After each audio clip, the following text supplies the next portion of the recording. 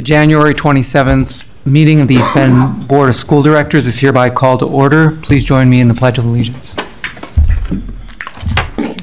I pledge allegiance to the flag of the United States of America and to the republic for which it stands, one nation, under God, indivisible, with liberty and justice for all.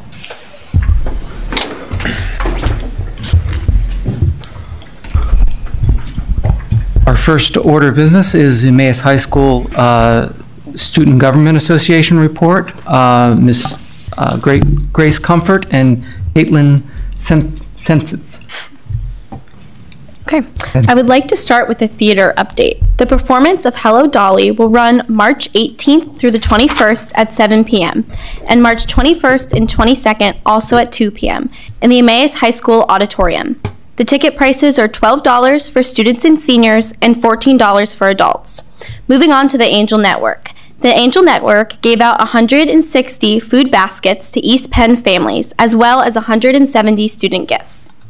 We want to say congratulations to the Student of the Month for the last month of December, and that was Alex Landry, Emily Kirshner, Joshua Whalen, Jeffrey Kleinberg, Aaron DeBauer, Bactinia Florestal, Angelique Camacho, Daniel Holbrook, Jordan Naylor, Tylee Singleton, Ethan Zempek, Carly Althouse, Michelle Cox, Heather Augustin, and Gwendolyn Simons. Moving on to the LCTI Students of the Month for December, they include Kayla Lowen for Cosmetology, Gabrielle Holworth, Culinary Arts, D'Angela Tyner, Supply Chain Management, Gabrielle Helmer, Heating and Air Conditioning, Janelle Ilvin, Painting and Decorating. On Thursday, January 2nd, over 70 Emmaus High School students participated in the History Day competition. The first and second place projects in each category will advance to the regional competition at Muhlenberg College on Saturday, March 21st. 50 students earned either first, second, or honorable mention in the History Day competition. And on January 15th, all Emmaus High School students received a wristband that promoted suicide prevention awareness within our school and community. This will hopefully spark conversation between students and teachers. For our athletic update, for the volleyball team, actually, Macy Vanden Elson was Pennsylvania's Gatorade Player of the Year, and she competed in the All-American Under Armour Games in Florida, and her team had won. In diving, Brandon McCourt was Coordinated Health's Player of the Week and also broke many pool records this year already, even breaking a couple of his own. For swimming, boys and girls are currently on a winning streak, and their next meet is against Central Catholic on January 30th. Wrestling, Caden Wright won his 100th match, and the team will compete in first round of districts this Thursday at Northampton High School. Our boys basketball team dropped to 5 and 14 in the season and won't make it to postseason after losing to Pottstown, Northampton, and Parkland. Their next game is this Tuesday against Nazareth High School. Girls basketball dropped 7 and 10 in their season after losing to Northampton and Parkland, but their next game is this Tuesday as well, but at Nazareth High School. Our rifle team will compete in the All-Star Tournament on January 30th at East Stroudsburg South High School and the team tournament on February 4th. Are there any questions for our student representatives? Dr. Munson? Yeah, I didn't catch the number of the awards during History Day that the East Penn students had won. It said 50 students earned either first, second, or honorable mention. I didn't have a specific award count, but I knew 50 were able to. Great, thank you. You're welcome. Any other questions? Well, thank you both for your reports. You're welcome to stay. You're also welcome to go home and get your work done and get some sleep. Thank you. Thank you.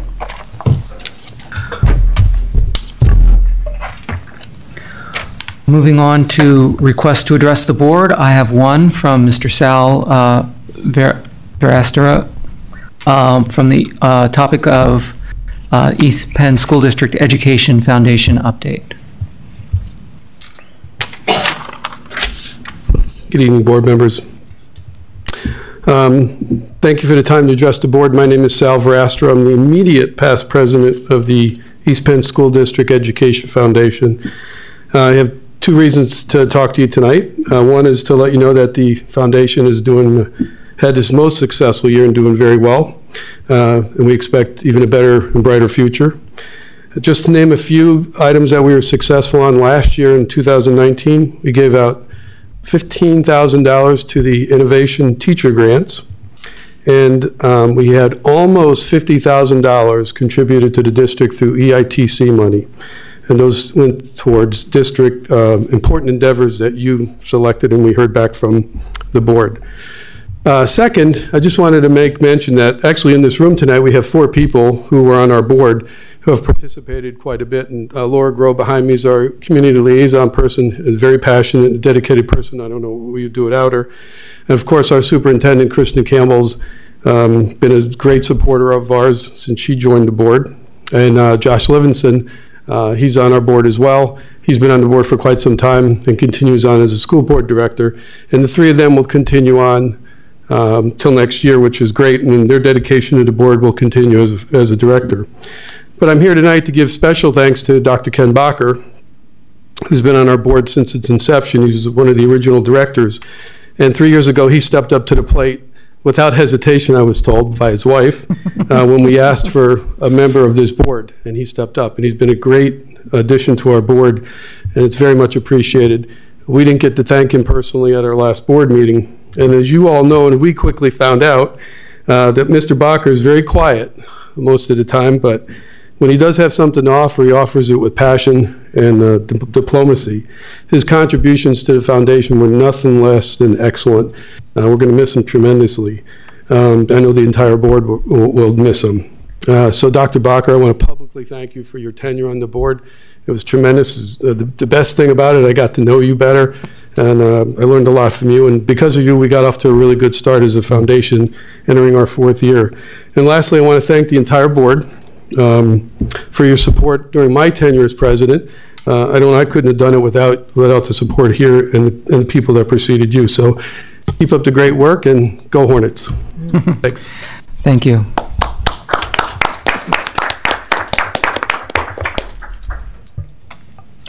Okay, moving on to approval of minutes. May I have a motion? So moved. Second. Is there any discussion? All those in favor say aye. Aye. Opposed? Motion passes. Next is the presentation of the 2020-2021 preliminary budget. Mrs. Campbell and Mr. Saul.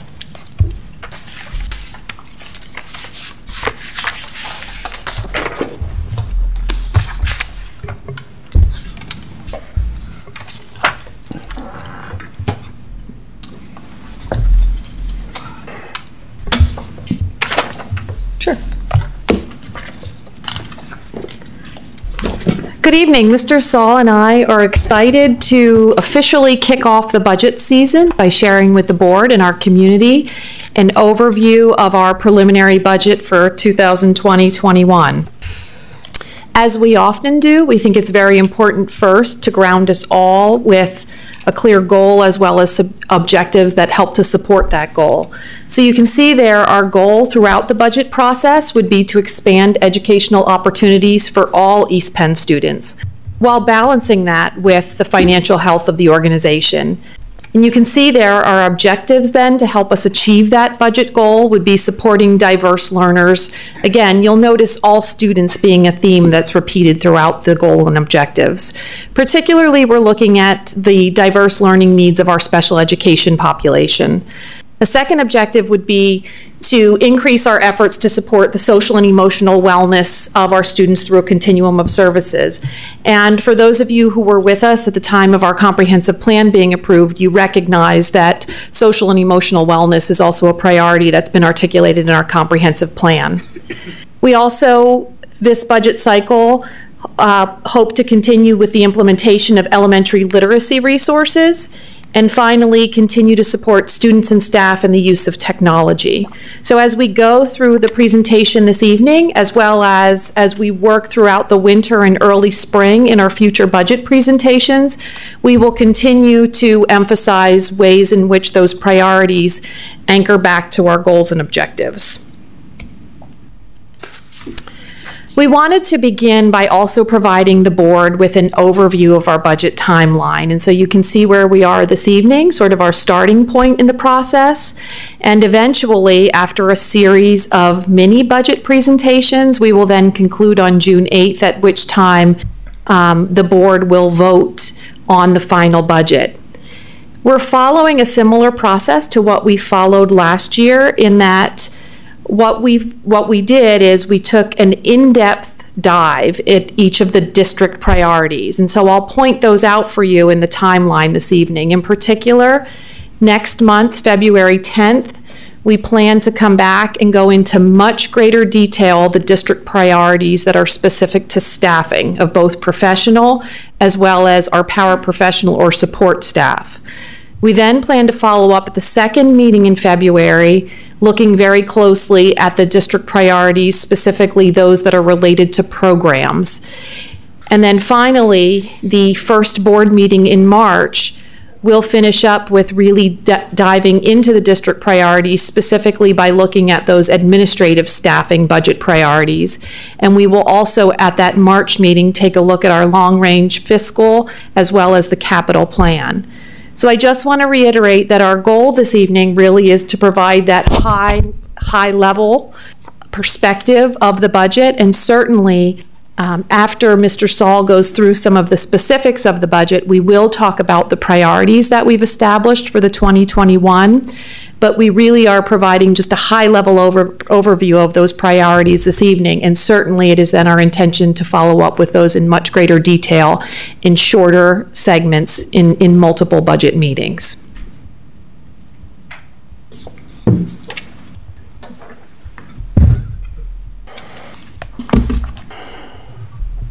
When we talk about the budget, especially early in the process, like we are now, it's important to talk about Act 1 of 2006. Act 1 of 2006 certainly has many implications as with regard to budget. You may recall that we already passed the resolution not to exceed the Act 1 index. That's one of the steps that's laid forth in Act 1. What I wanted to talk about tonight is specifically the real estate tax and the index that is set on the real estate taxation. So real estate taxes can only be increased by a cost of living cap each year unless you go through a process for exceptions. As I mentioned, we already passed a resolution, so that door is closed for us this year. The Act 1 index is a cost of living adjustment or an economic indicator that combines two factors: the statewide average weekly wage rate, which is a state measure of economic growth, and the federal employer cost index, which is a federal measure.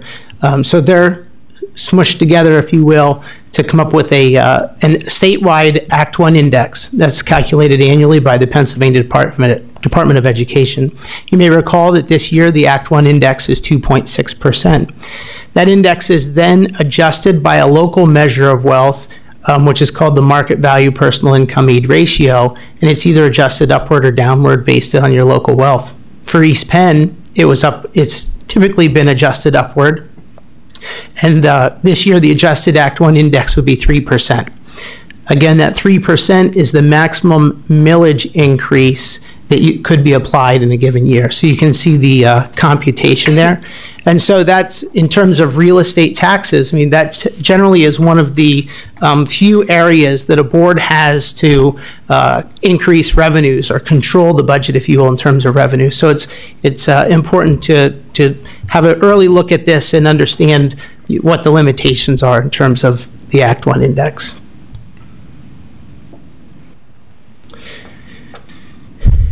As we look forward to a budget, it's always important to look back to know where we came from.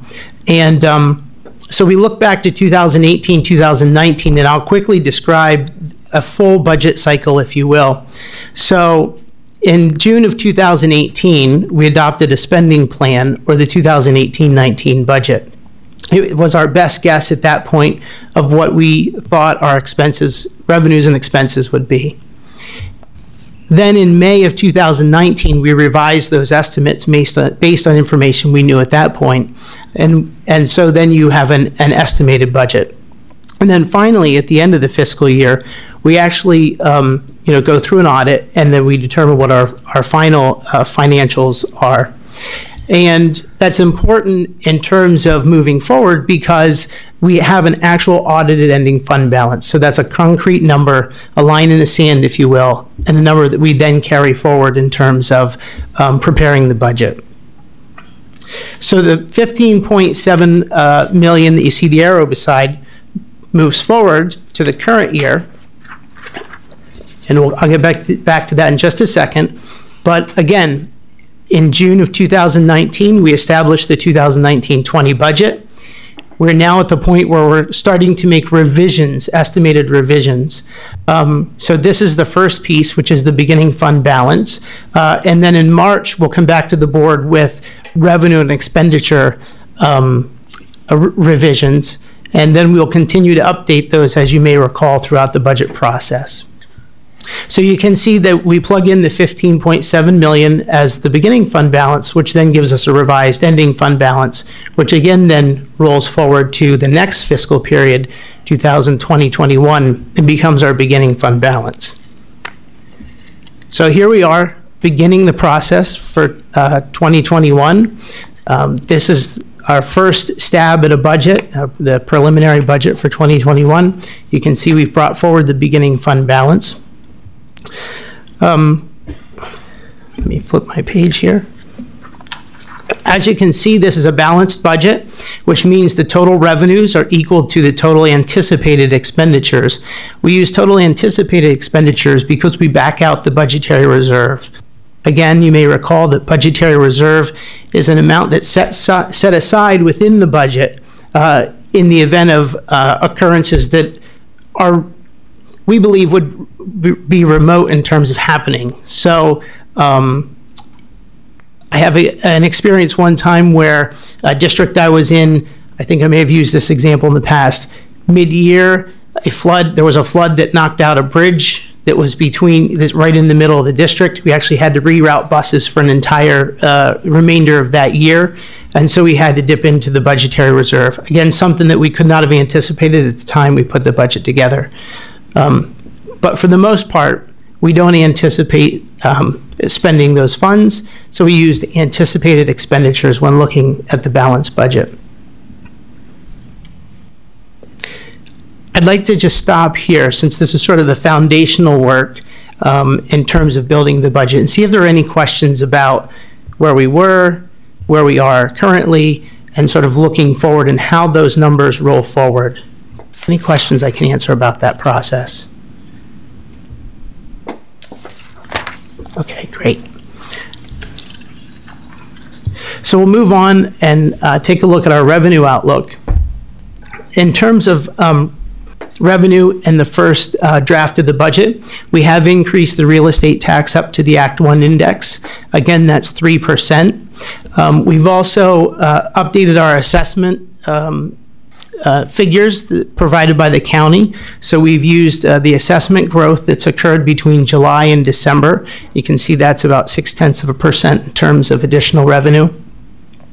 We've updated, and I've highlighted for you the bigger numbers, if you will. You do have the budget packet where you can see, there's small tweaks up and down, but these are the bigger numbers. In terms of interim real estate taxes, we're actually starting to see a little bit of a decline there. And I chalk this up to, I believe we're starting to see a change in our real estate market, a little bit of a shift, where we were seeing a lot of warehouse development that generated a lot of upfront interim revenue. And now we're seeing more residential developments. We've had a little bit of a shift. And so when you see more residential development, you tend to see higher income in terms of real estate transfer tax. So as those houses come online and you start to generate the real estate transfer associated with the purchase of those homes. Earned income taxes tend to grow with the economy. So as long as we're seeing wages increase year over year, we tend to see the earned income taxes grow. Delinquent real estate taxes, again, year over year, if you're increasing your real estate tax millage rate, your tax base is growing, and so you tend to see more delinquencies. not a greater percentage necessarily, but the amount actually increases. Finally, interest on investments. The interest rate environment's just not favorable to us at this time, and we anticipate that to continue into the next fiscal period. We do tend to try to be as aggressive as possible within school code restrictions in terms of investments and analyzing our cash flow to make sure we're maximizing our interest revenues. But unfortunately, the interest rate environment is just such that we'll likely see a decline in the next fiscal period. In terms of state revenues, you may recall that on two of the state revenue line items, the basic education funding and the special education funding, what we've typically done and what I've continued to do is actually budget the current year held harmless for next year. It's a bit of a conservative approach, but typically since the state doesn't adopt their budget until sometime late in June, we really don't know what the final percentage may be. So typically we plug in the current year, and then next year we plug in the following year. So you see growth because we did the same thing last year. So we're seeing growth from budget to budget. Pupil transportation subsidy, you see a somewhat significant increase here. The reason for that is when the pupil transportation subsidy lags behind your expenses by 1 year. So in the current year, we're actually being paid for or being reimbursed based on our expenditures in the prior year. You'll recall that we conducted an RFP and engaged in a new contract in the current year, and there was a significant increase. So we're anticipating a significant increase in transportation subsidy next year to correspond to that. And then finally, the state share of retirement is we receive 50% reimbursement on our retirement contributions to the public school employees retirement system. So this is a reflection of our increased costs related to that line item. The revenue that you don't see listed here would be federal revenue, and at this point, it's very difficult to predict from year to year where federal revenues will go. So we have just basically held them harmless until we have better information later this spring.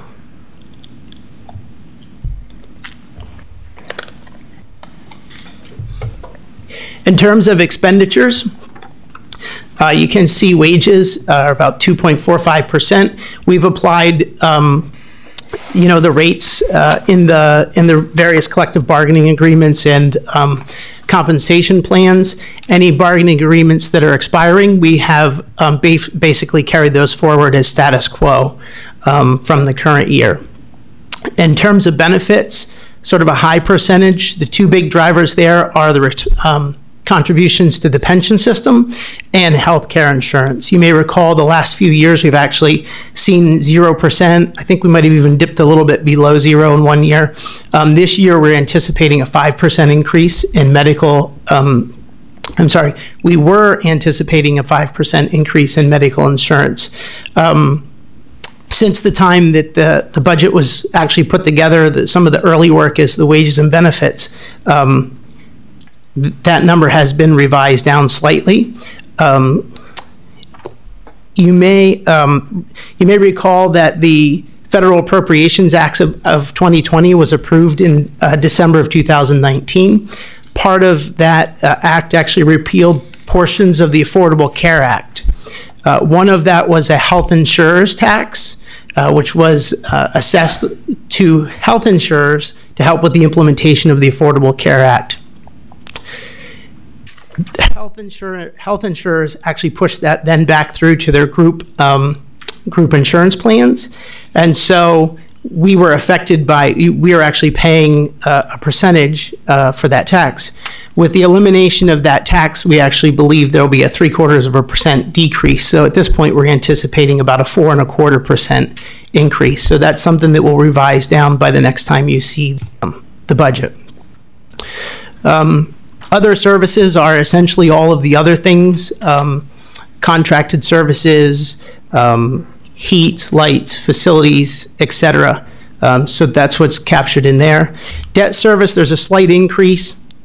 This is actually related to the refinancing we did this year. You may recall we took some savings up front, and there was a little bit of a mismatch in terms of level, the debt being level. So there's a little spike, and we'll see in a later chart that will then fall off in a later year.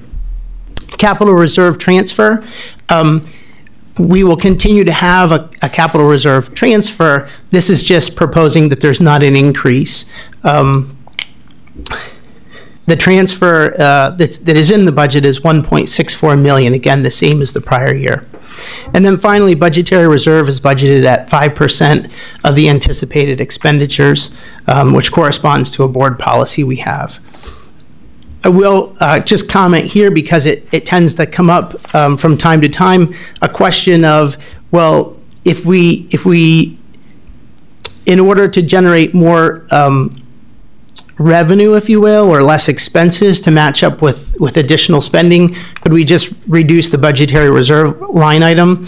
Recall that when we look at our anticipated expenditures, we back budgetary reserve out. So you could actually increase this number all day or decrease this number all day. The net effect is nothing because we back it out to get anticipated expenditures. One of the benefits of carrying about a 5% budgetary reserve, though, is as you get extra grants or things that may affect the budget, if you have a small budgetary reserve and your grants or the other things that occur, for instance, we had a large insurance claim last year. If you actually exceed your revenue or your expenditure figures, you'd have to reopen your budget. When you have a large budgetary reserve, it gives some flexibility with those things, which has been brought up in the past.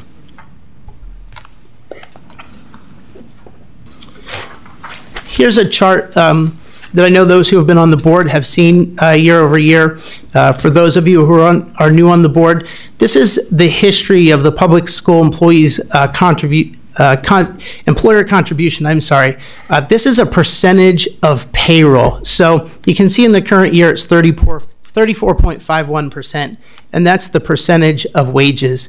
Essentially, I like to explain that percentage this way. For every 3 people you have working in the district, there's a 4th sort of phantom person that you're paying for into the pension system. So you can see nearly 20 years ago now, contributions were very low. At that time, the system was underfunded, and that was then realized that it was happening. There should have been a very large spike in the 2009-10 timeframe to go clear up to about 34%. The state couldn't afford that, school districts couldn't afford that, so they put collars on, and you can see that stepped increase. It's gone up each year for several years now. And you can see the projection moving forward is at a much slower pace, if you will, than it has been in the past.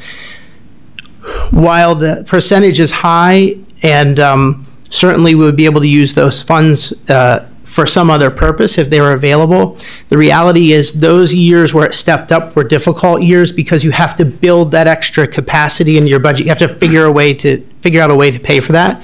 Once you actually get up to that high level, maintaining it becomes much more simple. So I'm not trying to minimize the overall percentage, but simply recognize that there were difficult years, and at least in terms of this item, it's not as difficult.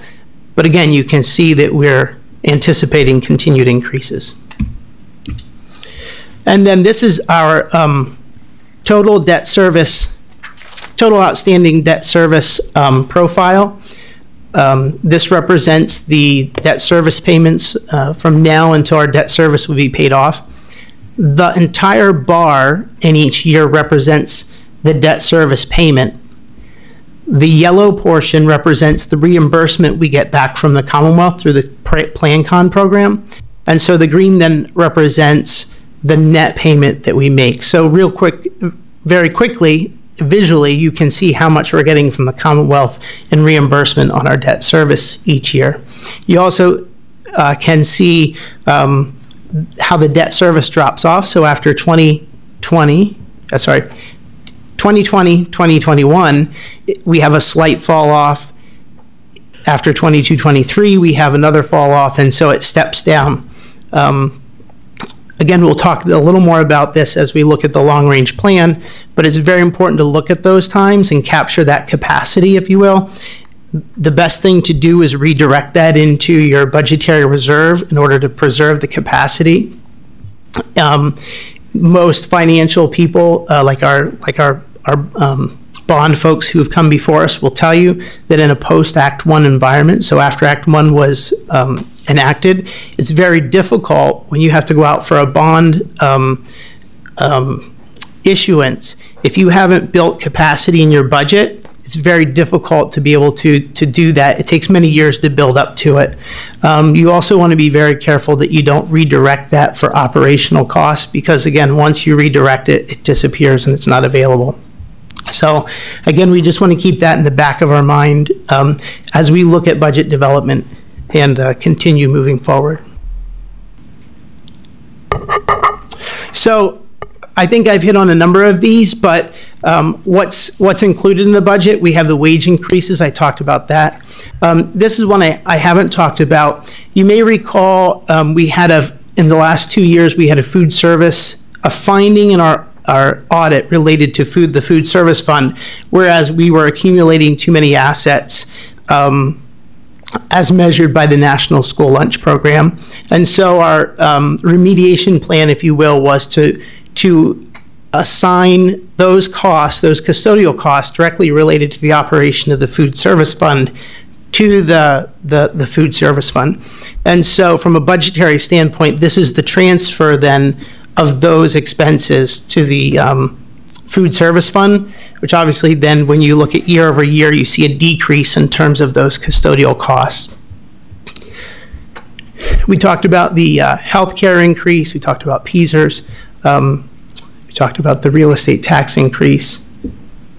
There are costs, all of the costs to maintain the existing programs, and we talked about the final two items.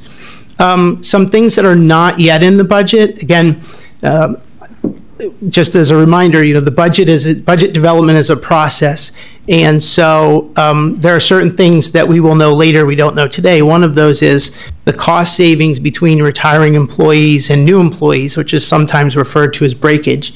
We tend to know that later in the fiscal cycle when employees start announcing their retirements.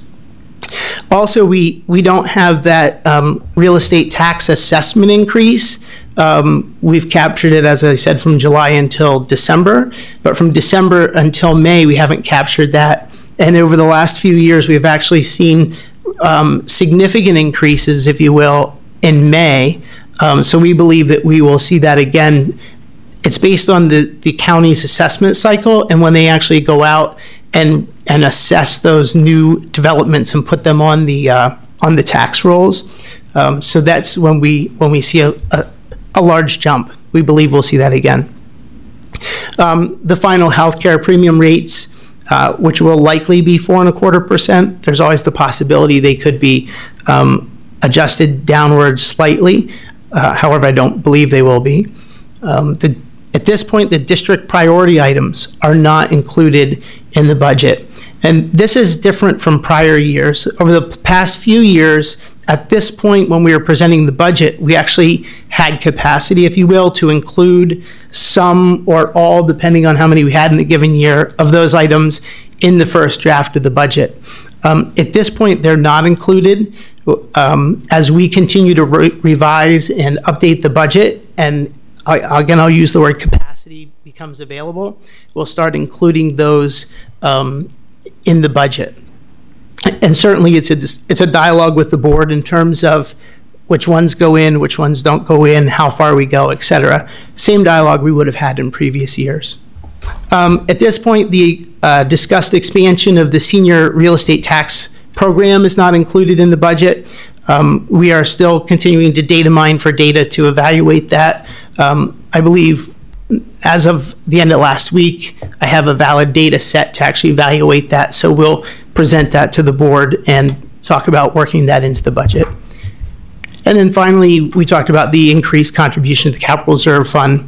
That has been in our long-range plan, that even in years there isn't a debt service fall off, to try to increase that just a little bit if we can. Again, if we're not able to include the priority items in the budget at this point, it's probably not prudent to be trying to increase the contribution to capital reserve. Again, we're maintaining that level that we had in the prior year. We just haven't been able to move that up a little bit. So I'd like to pause here and see if I can answer any questions about the items that I've discussed so far. Mr. Champagne? Yes, just one quick question. Can you refresh my memory on how you established the magnitude of the capital reserve? I couldn't recall how we agreed to that amount, and what was the basis for the percent of expenditures that we anticipated, or percent? Yeah, there was actually, so in the long range plan, there are two metrics we looked at. Gosh, it's been a while since I looked at them. I believe it is, it's our total value of our plant from an insurance standpoint. If you don't have the answer, you can get back. Are you asking about Yeah. the capital reserve transfer? No, yeah, how Or the value was set. I couldn't recall, and I forgot that was in the capital plan. Let me, if I may ask a clarifying question. Are you referring to each year the amount, or in total what the target is for the capital reserve? The amount we're going to fund in the particular year, how are we establishing that? I know that we talked about a methodology that looked at the total plant and of the district, and on a depreciated basis, this would suggest we should put X amount of dollars. I can't remember the amount that was, the factor, but I didn't remember how we got the 1.64, and I just don't know if that was what was available, or there was part of a formulaic discussion that we, concluded that was the right amount. Yeah, so the 1.64, actually, we have arrived there in the last time we had a debt service fall off was the year that the full day kindergarten was implemented. So a portion of that fall off was used for full day kindergarten. The remaining portion was redirected. So that, combined with what we had already put in at that time, gave us X amount. Then there's another component, which is the annual contribution from the Lehigh Valley Health Network for the Memorial Field project. That's also being redirected, as well as savings, because if you recall, the athletic trainers, $40,000 each year for athletic trainers. So that's how we get to the 1.64. That 40,000 is the trainers. That is all.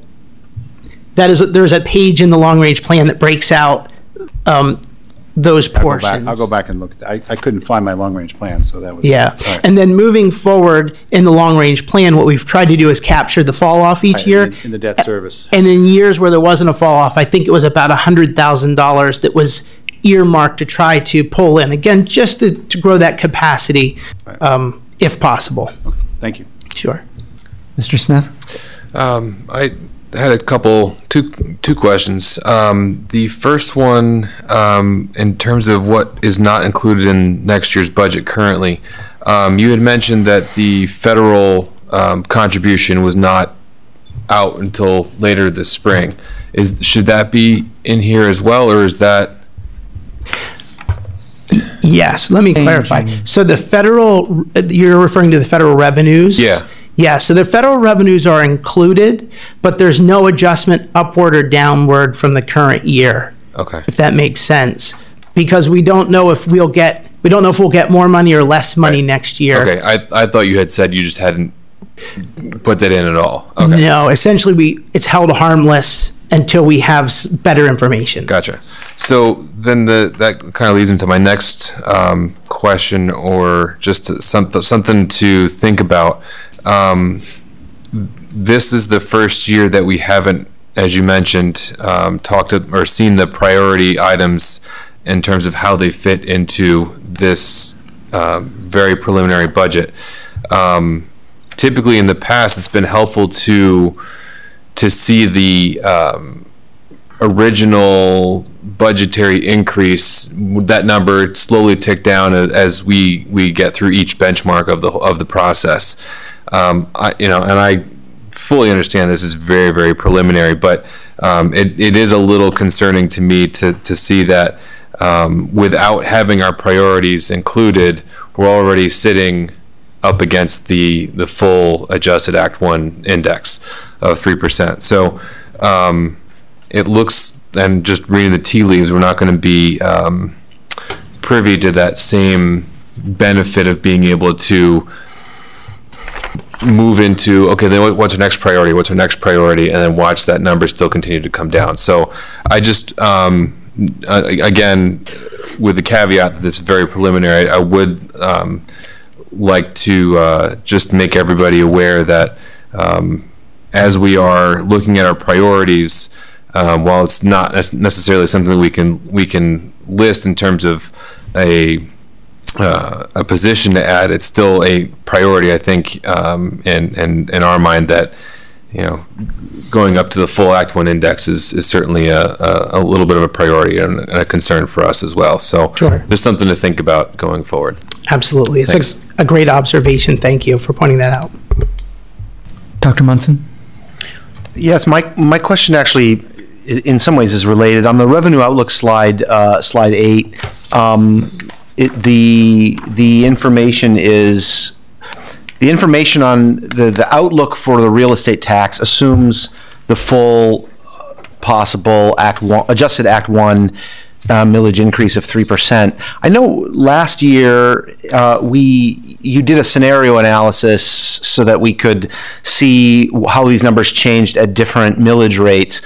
When in the process, well, actually I don't care when it was, this year, at which of these sessions do you plan to do that? That would be in March when we bring That's the to March, you, okay. the long-range fiscal and capital Great. plan. Yep. Thank you. Sure. I would say also that probably in the January meeting last year, we had a full use of the Act 1. Don't we typically have a full use of the Act 1 index in the Yes, first budget that's my presentation? recollection as well. Thank you. Any other questions? Okay, moving on. And I believe Amber. So Mr. Saul just talked about the district priorities, which at this point are not within the budget. However, I would like to provide the board with an overview of what our team has identified as priorities as we continue to work throughout the budget process. I do want to also just spend just a very brief amount of time sharing with the board and the community the process by which we, as a team, identify the district priorities. It is a very collaborative process.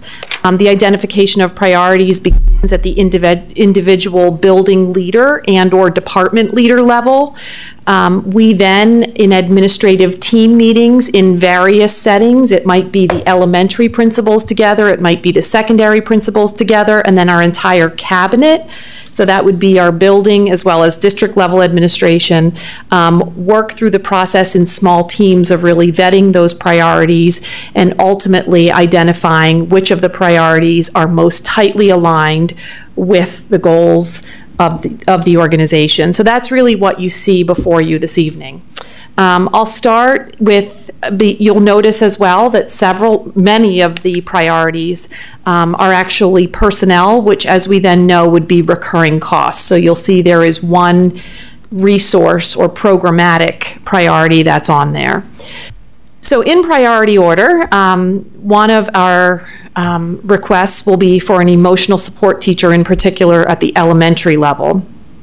I will share as well, given the immediacy of this particular priority, it is district administration's recommendation that we actually fill that position this spring. And so you will see later this evening on the agenda a recommendation in the personnel section for a teacher to fill that emotional support position. Pending approval of that particular position, that would then be incorporated into the budget as an existing expense. And so we would then eliminate it from the district priority list going forward to 2020-21. The literacy resources at the elementary level, for those board members who were with us last year, you might recall that we began to implement literacy resources, particularly in grades kindergarten, first grade, and we also purchased some resources for second grade. And so our goal this year was that we would be able to continue with implementation of those resources, finishing out second grade, and then moving into third grade, and some resources as well for fourth and fifth grade. And so when we talk about literacy resources, those are reading materials that students would be using, as well as assessments that teachers would be using to identify reading levels of students. You'll notice the next two items are referencing priorities for learning support teachers. In total, that would be for 2 learning support teachers who you can see would be shared across 4 elementary buildings. Learning support teachers are teachers who have a degree in special education, and they would be working specifically with those students at our elementary level who have an IEP or an individualized education plan, and specifically have a learning disability. So that is, a learning support teacher has a different area of expertise or is working with students of a different disability than the emotional support teacher up above. The next priority is for a behavior support interventionist, and that's identified as a position that ultimately would be working district-wide. So that's in essence a K-12 position. We envision that that particular individual, again, would be a professional staff member, so potentially on the teacher contract. But when we talk about the word behavior support interventionist, we would be looking for a professional who has a certification specifically in behavior analysis. The acronym is BCBA, Board Certified Behavior Analyst. And so that would be someone who has a special certification and training in terms of working with students, teachers, specifically working on behaviors. The next position is a staff assistant at one of our middle schools. And a staff assistant is a support personnel position, and that individual in particular would be used to supervise students who are in the cafeteria during lunchtime at one of our middle schools. You'll also see, in terms of a staffing request, a request for a technology specialist. Currently, we have 6 technology specialists that are part of our technology department, and those individuals work in all 10 buildings with all of our hardware, all of our technology that is throughout the district, really helping to troubleshoot, address technical problems or issues that might arise. And currently, we have a position that is a part-time position. That position has been vacant for over a year, and we as an organization have had a really tough time filling that position, in particular because it is a part-time position and it just is not attractive to many candidates. And so it's been posted multiple times. And so, we have a need for greater support, and we also believe that making that position full-time, we feel more confident that we'd actually be able to fill that position. The final 2 positions are actually administrative positions, one of which is a district-wide position in the area of looking at and leading our educational alternatives. And when we use the term educational alternatives, we're talking about a variety of programs, some of which we currently have and have had in the district for some time. Examples include VESPA, which is our East Penn Cyber Learning option. Another example is our Learning to Succeed program, which is a program that's in existence at Emmaus High School, particularly for students who, for any number of reasons, might be experiencing difficulty in a traditional school day. And so they actually come to school after school hours and receive instruction during that period of time. Some other programs are, we certainly have a variety of regular ed as well as special education students who, for different reasons, are placed periodically in alternative placements. So those would be placements outside of the East Penn School District, oftentimes specialized programs to address whatever need those students might be presenting. And finally, as you know, we have some new alternative programs that we certainly look to continue to expand in East Penn, Jasper being one of them. I mentioned that just in terms of there are the potential for more alternative programs on the horizon. I certainly don't want the board to interpret it in terms of this particular leadership position is seen as a priority simply because of Jasper. I give that up. I give that as an example of things down the road. But in particular, a leader in that position would certainly look at those programs that I just mentioned, as well as others, and analyzing how those programs are currently functioning, as well as how those programs could ultimately help students be more successful. And the final position is also an administrative position, and that particular position, we've referred to it for now as an inclusion specialist. And so that particular administrative position would be working closely with our special education and student services departments, our curriculum department, as well as our building leaders in terms of when we talk about inclusion, really what we're talking about is doing our very best job of meeting the needs of all learners to the greatest extent possible in a regular education classroom. There are certainly times when it's appropriate for students who have an identified need, who are currently in special education. There are certainly times where it's appropriate for them to receive their services in a pull-out separate classroom. But we know that there are also many times when it is appropriate for students to be included in their regular education classrooms with their regular ed peers. And as a matter of fact, you know that the law requires us to look at providing students with as many of those opportunities as possible.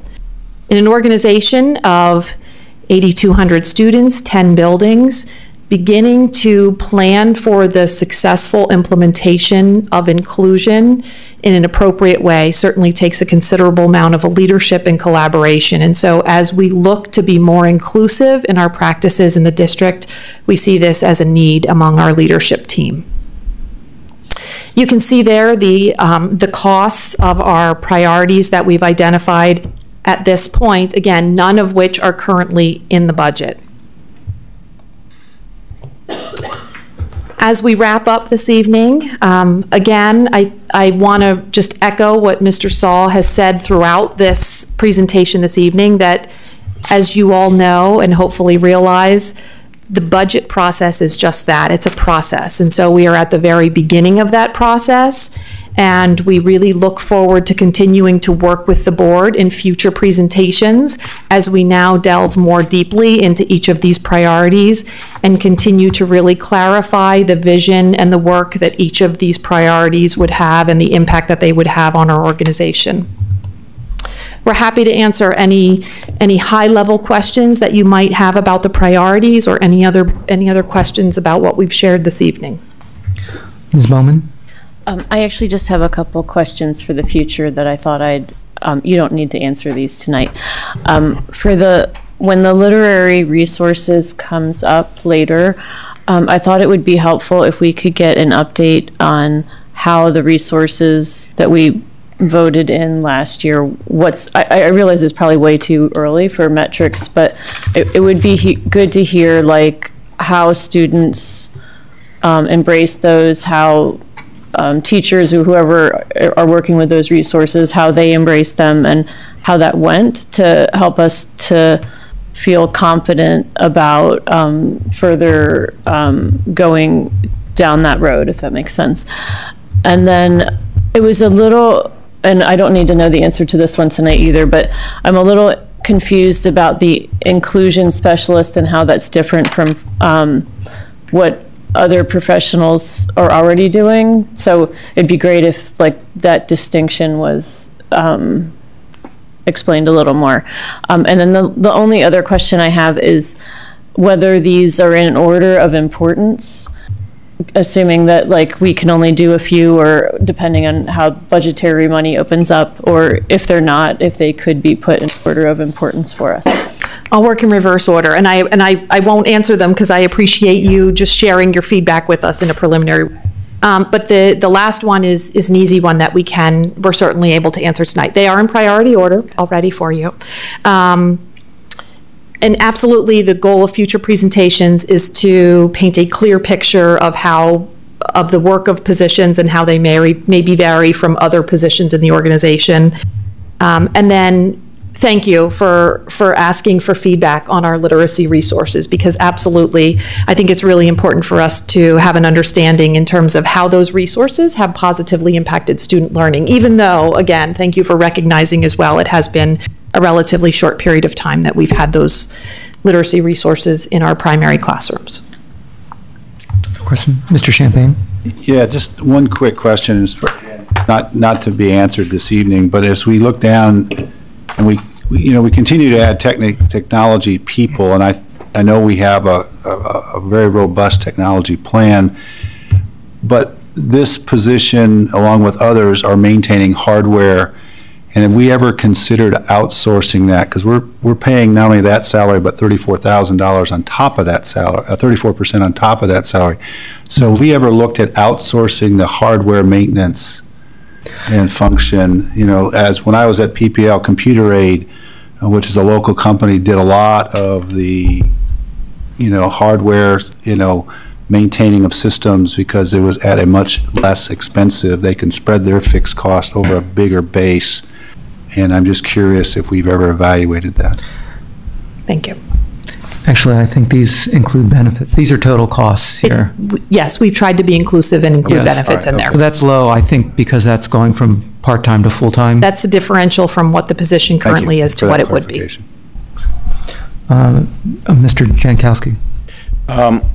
The Director of Educational Alternatives and the Inclusion Specialist, what information did you use to establish the salary or the wages and benefits here? Was there a benchmarking done from local school districts, or what's the resource for the basis for these amounts? Do you want to take that one? Essentially, it was sort of ballparking what it may cost for someone in that position. There was not any sort of technical research done to say what is the equivalent in terms of cost. So I can tell you, for instance, the Director of Educational Alternatives, that's a $100,000 salary, very round figure, and then the remaining $75,000 represents the benefits. So.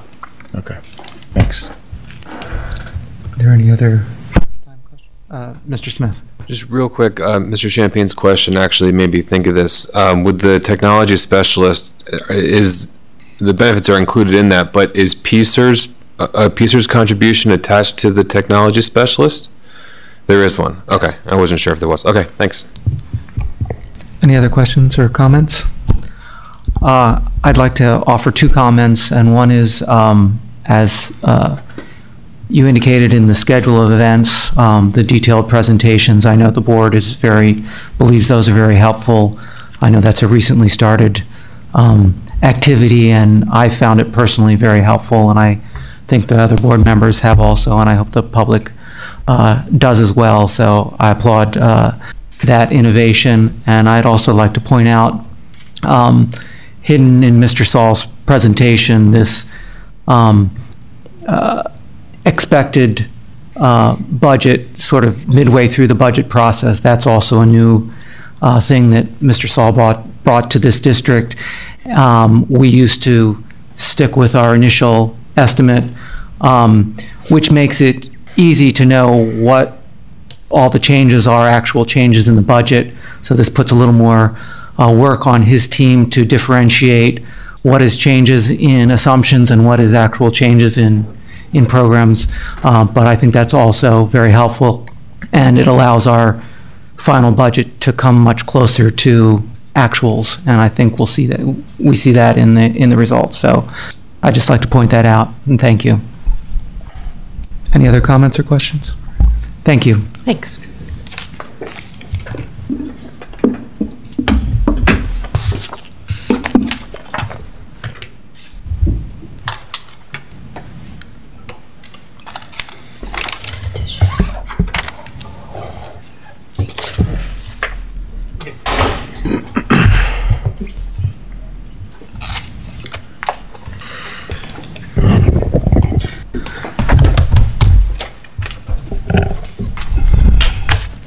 you.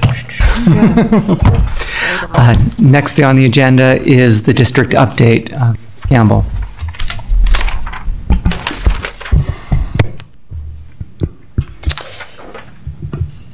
Okay.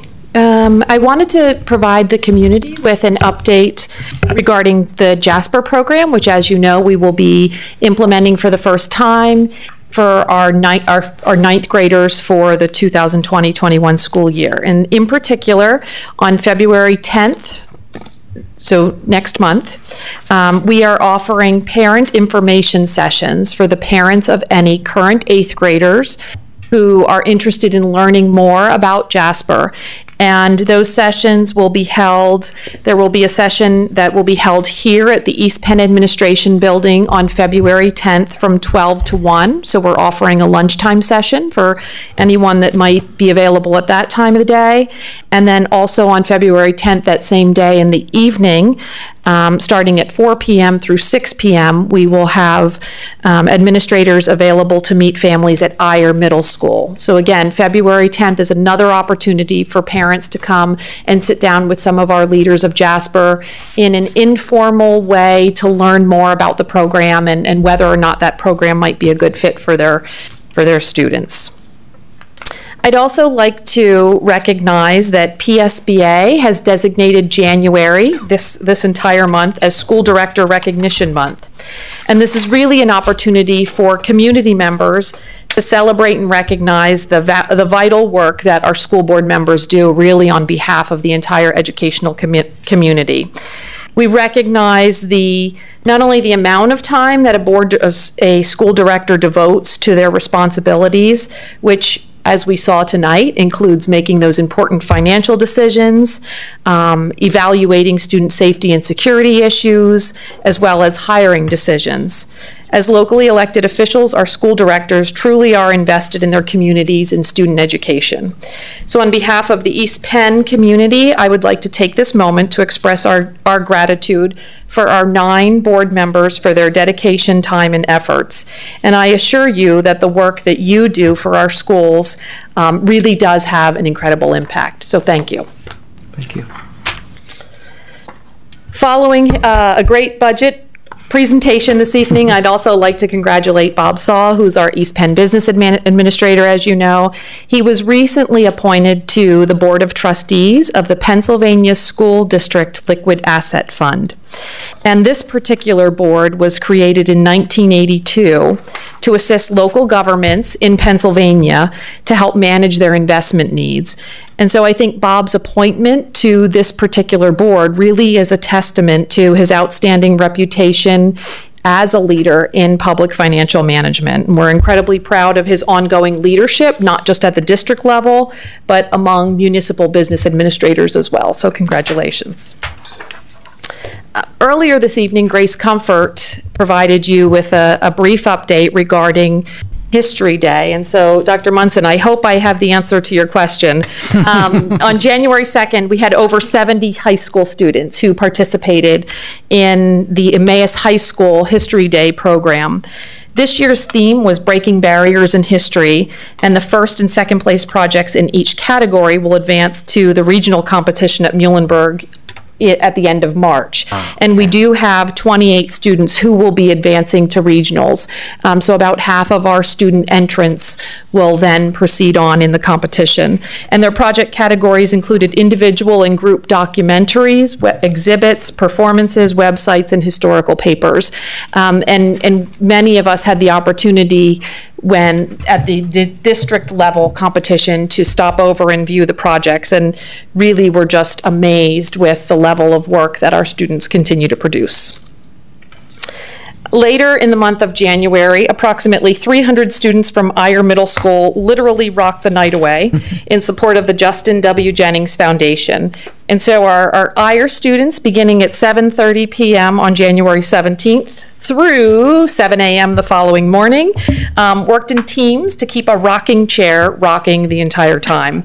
While students weren't rocking, they joined in a variety of events at the school. We had dodgeball tournaments, hip-hop dance classes, art classes, and even cooking classes. And the amazing piece is this year, our 300 students at IRE set a new record by raising over $27,000. So I wanted to give a special thank you to our IRE teachers, Kelsey Torpy and Sue Bauer, who helped to coordinate the event.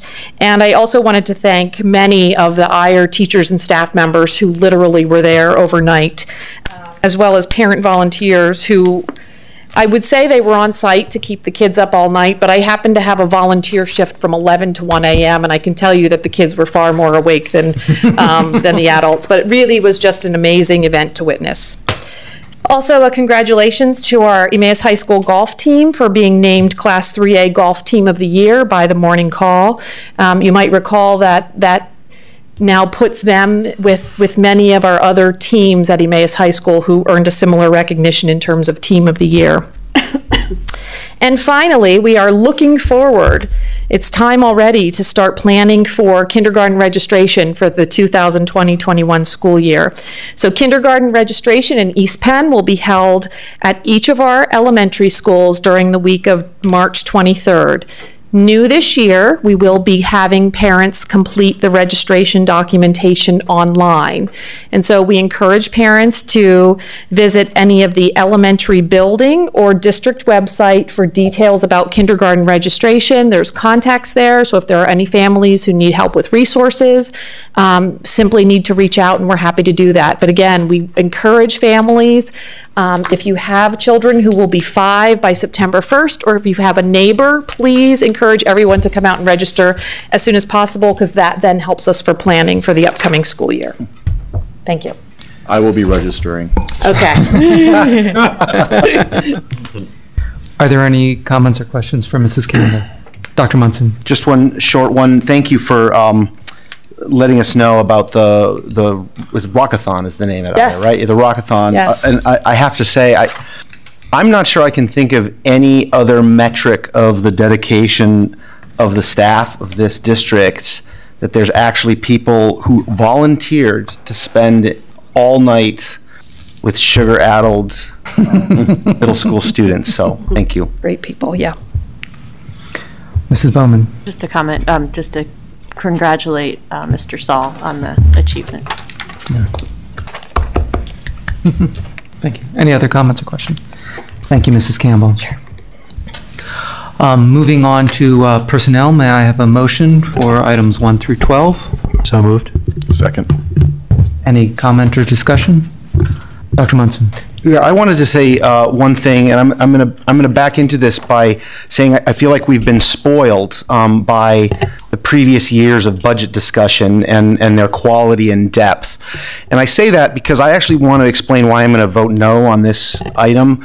I guess I'm ultimately not comfortable with a personnel vote that actually creates a new position, because unlike the other new positions that we have contemplated, I don't feel like we've gone through the same level of public review, although we have, gotten some information about this position. And I say that because I don't want my no vote to be taken in any way as detracting from the qualifications of the individual people who are in the personnel list. But that's why I'm going to vote no. Mr. Champagne?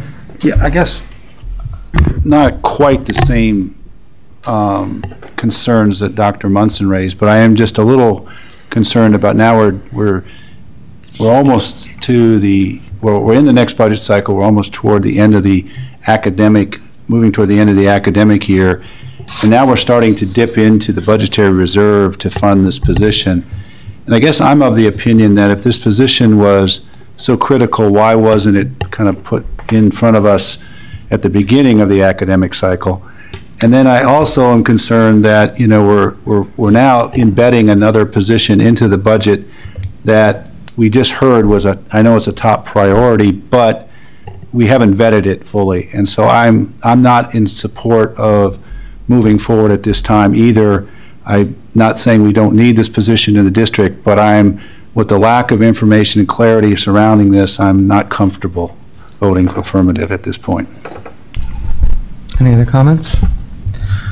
I would say, In past years, we have, as unexpected needs have arisen, we have added positions mid-year in the past.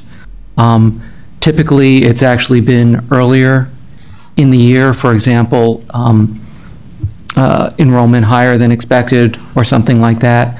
I'm assuming that, maybe Mrs. Campbell or Mr. Saul can talk about it.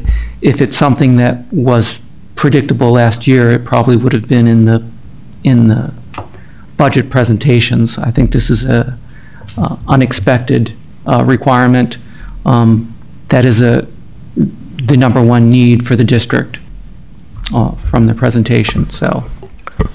And I certainly appreciate the questions, and we'll share, Mr. Champagne, to your, very logical question in terms of why the position was not put forward last year in preparation for this year. As we look at the caseload of those students who are receiving emotional support services at Shoemaker, we do have several who are kindergartners, some of whom would have then began the year with us, and based on concerns that were, or behaviors that were demonstrated that were impacting their learning. We then went through the special ed evaluation process, and they were identified as needing services. And so sometimes those caseloads, as we're looking at what those caseloads would have been last spring, even going into the summer, then we oftentimes it is possible that we start a school year and we have students who are newly identified and or move into the district who we didn't know. And so therefore those caseloads then can change quite suddenly. Are any other comments or questions? Mrs. Allen, will you call the roll? Ms. Baumann? Aye. Mr. Byrd? Aye. Mr. Champagne? No? Mr. Jankowski? Aye. Dr. Levinson? Aye. Dr. Munson? No. Mr. Smith? Aye. Ms. Winch? Aye. Dr. Bacher? Aye. 7 ayes, 2 nays. Motion passes. Moving on to business operations. Will someone provide a motion for? Personnel. I'm sorry, personnel. As we just discussed the personnel item, there were a few comments that I wanted to share. First of all, you saw on the agenda this evening that Mr. Michael Moan, will retire from East Penn, having served as our Director of Technology for 12 years, and I wanted to recognize him. Prior to joining East Penn, Michael served as Director of Information Technology in the Nazareth Area School District, and then for a period of time before that had worked for Colonial IU. And so collectively, Michael has worked in education, supporting students and staff for over 34 years, and we certainly wish him well in his retirement.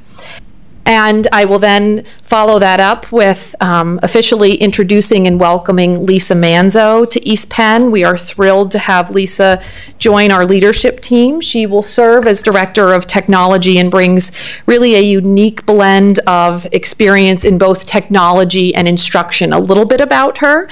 She has 12 years of experience as a classroom teacher as well as a gifted support specialist. And for the past 4.5 years, she's been working as the supervisor of technology in the Easton Area School District. And so in her current role in Easton, she's led various large-scale changes, including the implementation of a one-to-one learning program at the secondary level, and really has been pivotal in terms of planning and facilitating professional learning for staff in terms of the meaningful integration of technology. And so we look forward to having her join us, and I invite her to come up and receive congratulations from each of our board members.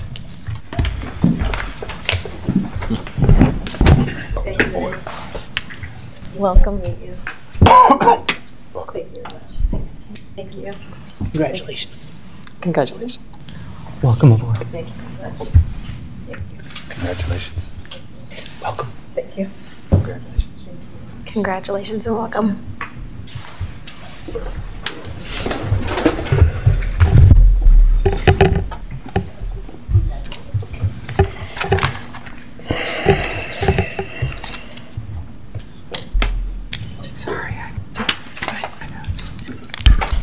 So we certainly look forward to Lisa being able to begin her leadership in East Penn.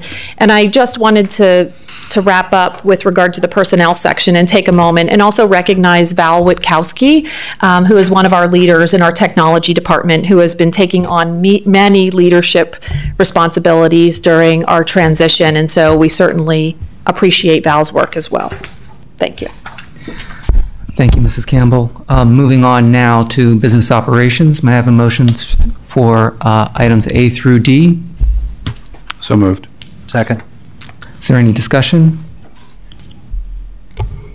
Mrs. Allen, will you call the roll, please? Mr. Byrd? Aye. Mr. Champagne? Aye. Mr. Jankowski? Aye. Dr. Levinson? Aye. Dr. Munson? Aye. Smith? Aye. Ms. Winch? Aye. Ms. Bowman? Aye. Dr. Bacher? Aye. 9 ayes.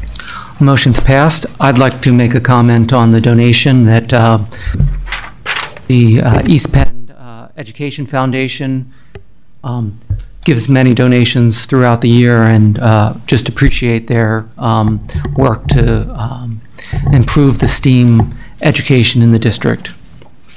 So thank you.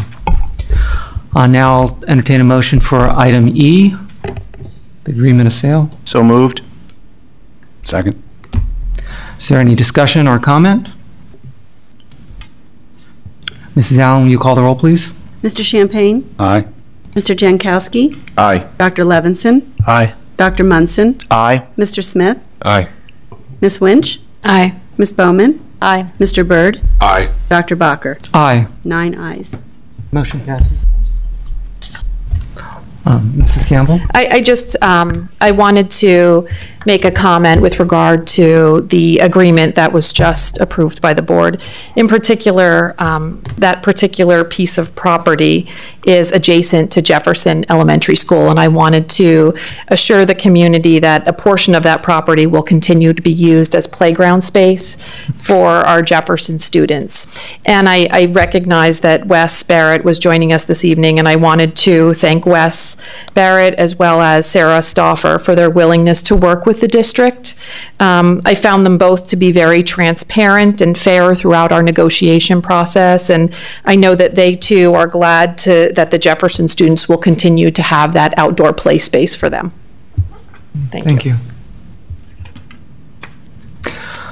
Moving on to educational conferences. May I have a motion, please? So moved. Second. Any comments? Dr. Munson? I actually have a question. Why do we need to approve conferences that cost $0? I know in some cases they've actually had a cost, but they were covered outside of our budget. But there's others here that cost $0. Is there a statutory reason that we have to approve? Or a policy reason, or any reason at all? I don't believe so, and I'm looking at Ms. Whitman, who comes from our CNI team, and we ourselves have been asking this same question a little bit. So perhaps we take a closer look at that and really bring things to the board that have a dollar value associated with them. Having said that, I will say that sometimes there might be a cost of a sub associated with the staff member who's in that position. But we continue to take a look at our practices and try to streamline them as much as possible. I mean, in some ways, it's nice to see how much expertise is being gained and how much networking our district personnel are doing with others. So, I mean, that wasn't 100% criticism. It was just, I just wondered. I just wondered if there was something I was missing. And then there also might, at times, there might be like reimbursement for mileage for the individual traveling to and from the conference. So that may not always necessarily be reflected there in the cost, but yeah. I think it's good for the board to see the conferences that people are attending. I agree with you. If it was a whole list of $0, it would probably be better to be informational rather than approval. But as long as there are some that are a dollar figure, I enjoy reading where we're sending our teachers and other professionals. Fair enough. Any other comments or questions? Mrs. Allen, will you call the roll, please? Mr. Jankowski? Aye. Dr. Levinson? Aye. Dr. Munson? Aye. Mr. Smith? Aye. Ms. Winch? Aye. Ms. Bowman? Aye. Mr. Byrd? Aye. Mr. Champagne? Aye. Dr. Bacher? Aye. 9 ayes. Motion passes. Next, we have a report from the CLIU. Ms. Bowman? This meeting's actually tomorrow, so, yeah, it would have normally been a week ago, but that was Martin Luther King Day. Okay. So there's no report. So next meeting. Well, I can't go to the meeting tomorrow, so maybe they'll. Okay, next up is a report from LCTI. Mr. Champagne. Yes, a number of things. First of all, it was our pleasure to have Gabrielle Howarth, an ESH junior. She was a student representative at our meeting this past Wednesday. Every meeting, we always have a student representative from one of the districts, and she's a culinary arts student and current vice president of the Future Career and Community Leaders of America. She gave a report on the FCCLA fundraising activities, but she was also instrumental because she helped prepare the dinner that the board members had that evening. She's a wonderful cook because of her work especially in preparing desserts and so forth. You may recall she won a gold medal in a competition this past summer for her work. And I'm also proud to say she's my neighbor along with Dr. Bacher's neighbor. So the welding lab, they're basically down to the last few items on the punch list. Equipment is being installed this week. The grand opening is scheduled for February 5th with a snow date on February 7th. All board members, including those who are not participants on the JOC, are invited. Just need to RSVP to Precious Petty, who is the point person there. Her telephone number is 610-799-1350. If you're interested in attending. Again, it's at 1 o'clock on February 5th. And the students should be in the lab later in February as they do final cleanup and so forth. District 11 Skills USA competition will be held this Wednesday at the Ag Hall in the Allentown Fairgrounds. That's always a very good event for kids to demonstrate their capabilities. It's all the tech schools in the district, and those that are successful will go on to state competition. Camp LCTI is going to be held this June 15th through 19th. It was only going to be 1 week this summer.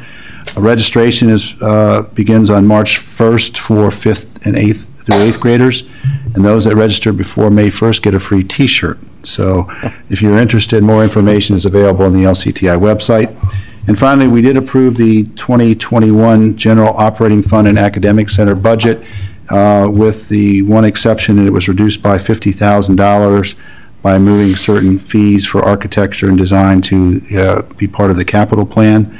What this means for East Penn is roughly a $79,000 increase in the general fund and about $12,000 in the academic center. And the key drivers are similar to things that Mr. Saul reviewed this with us: salaries and healthcare costs.